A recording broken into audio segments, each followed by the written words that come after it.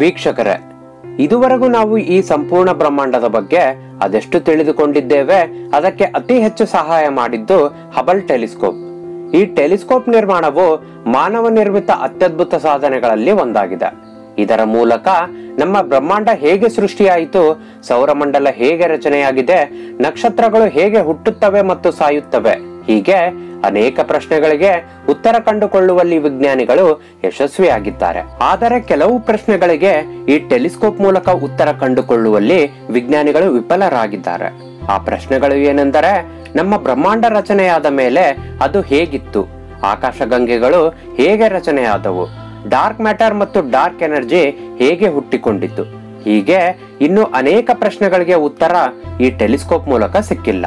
ಇದೇ ಕಾರಣಕ್ಕೆ ಇಂತಹ ಹಲವಾರು ಪ್ರಶ್ನೆಗಳಿಗೆ ಉತ್ತರ ಕಂಡುಕೊಳ್ಳಲು ವಿಜ್ಞಾನಿಗಳು ಹಬಲ್ ಟೆಲಿಸ್ಕೋಪ್ ಗಿಂತ ಬಲಿಷ್ಠವಾದ ಟೆಲಿಸ್ಕೋಪ್ ಒಂದನ್ನು ನಿರ್ಮಾಣ ಮಾಡುತ್ತಿದ್ದಾರೆ. ಇಂದು ನಿಮಗೆ ಆ ಟೆಲಿಸ್ಕೋಪ್ ಅನ್ನು ಹೇಗೆ ನಿರ್ಮಿಸಲಾಗುತ್ತಿದೆ ಮತ್ತು ಅದರಿಂದ ನಮಗೆ ಏನೇನು ಲಾಭವಿದೆ ಎನ್ನುವ ಸಂಪೂರ್ಣ ಮಾಹಿತಿಯನ್ನು ನೀಡುತ್ತೇನೆ.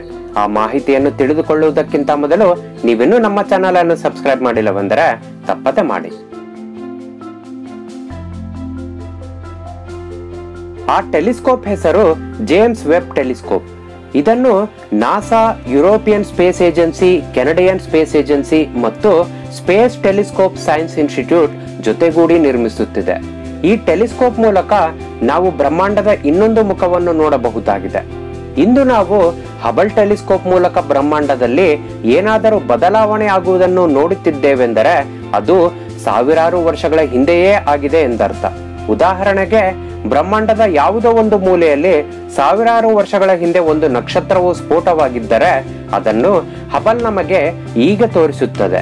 ಏಕೆಂದರೆ ಬೆಳಕು ಅಲ್ಲಿಂದ ನಮ್ಮ ಭೂಮಿಯವರೆಗೂ ಬರಬೇಕೆಂದರೆ ಕೋಟಿ ವರ್ಷಗಳನ್ನೇ ತೆಗೆದುಕೊಳ್ಳುತ್ತದೆ.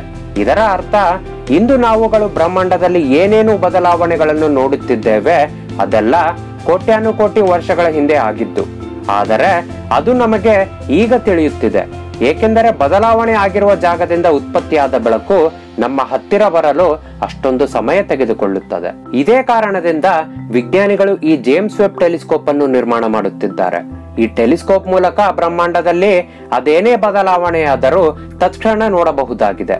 ಹೌದು, ಇದು ನಿಮಗೆ ಅಚ್ಚರಿ ಎನಿಸಿದರೂ ಕೂಡ ಸತ್ಯ. ಟೆಲಿಸ್ಕೋಪ್ ನಲ್ಲಿ ಬೃಹತ್ ಗಾತ್ರದ ಇನ್ಫ್ರಾರೆಡ್ ಲೆನ್ಸ್ ಗಳನ್ನು ಬಳಸಲಾಗುತ್ತಿದ್ದು ಅದರಿಂದ ತಕ್ಷಣ ಆಗುವ ಬದಲಾವಣೆಗಳನ್ನು ಗಮನಿಸಬಹುದಾಗಿದೆ. ಈ ಟೆಲಿಸ್ಕೋಪ್ ನಲ್ಲಿ ಬಳಸಲಾಗುತ್ತಿರುವ ಕನ್ನಡಿಯು ಹಬಲ್ ಟೆಲಿಸ್ಕೋಪ್ ನಲ್ಲಿ ಬಳಸಿರುವ ಕನ್ನಡಿಗಿಂತ ದೊಡ್ಡದಾಗಿರಲಿದೆ. ಹಬಲ್ ನಲ್ಲಿ ಬಳಸಲಾದ ಪ್ರೈಮರಿ ಕನ್ನಡಿಯ ಗಾತ್ರ 2.4 ಮೀಟರ್ ಇದ್ದರೆ ಜೇಮ್ಸ್ ವೆಬ್ ಟೆಲಿಸ್ಕೋಪ್ ನಲ್ಲಿ ಬಳಸಲಾದ ಕನ್ನಡಿಯು ಬರೋಬ್ಬರಿ 6.5 ಮೀಟರ್ ಇರಲಿದೆ. ಹಬಲ್ ಟೆಲಿಸ್ಕೋಪ್ ನಿಂದ ನಾವು ಕೇವಲ ವಿಸಿಬಲ್ ರೇಸ್ ಗಳನ್ನು ನೋಡಬಹುದಾಗಿದೆ. ಆದರೆ ಜೇಮ್ಸ್ ವೆಬ್ ಟೆಲಿಸ್ಕೋಪ್ ನಿಂದ ಇನ್ಫ್ರಾರೆಡ್ ಕಿರಣಗಳನ್ನು ಬಳಸಿ ವಿಸಿಬಲ್ ಕಿರಣಗಳ ಹಿಂದಿರುವ ಚಿತ್ರಗಳನ್ನು ಕೂಡ ನೋಡಬಹುದಾಗಿದೆ. ಉದಾಹರಣೆಗೆ, ಬ್ರಹ್ಮಾಂಡದಲ್ಲಿರುವ ಈಗಲ್ ನೆಬುಲಾದ ದೃಶ್ಯವನ್ನು ಹಬಲ್ ಟೆಲಿಸ್ಕೋಪ್ ಈ ರೀತಿಯಾಗಿ ಸೆರೆ ಹಿಡಿದಿದೆ. ನೀವಿಲ್ಲಿ ಗಮನಿಸಬಹುದು ಹೇಗೆ ಧೂಳು ಮತ್ತು ಅನಿಲವು ತುಂಬಿದೆ ಎಂದು. ಆ ಧೂಳು ಮತ್ತು ಅನಿಲದ ಹಿಂದೆ ಏನಿದೆ ಎಂದು ಪತ್ತೆ ಮಾಡಲು ನಮಗೆ ಸಾಧ್ಯವಿಲ್ಲ, ಏಕೆಂದರೆ ಹಬಲ್ ನಲ್ಲಿ ಇನ್ಫ್ರಾರೆಡ್ ಕಿರಣಗಳನ್ನು ಬಳಸಿಕೊಂಡು ಫೋಟೋಗಳನ್ನು ತೆಗೆಯುವ ಸಾಮರ್ಥ್ಯವಿಲ್ಲ.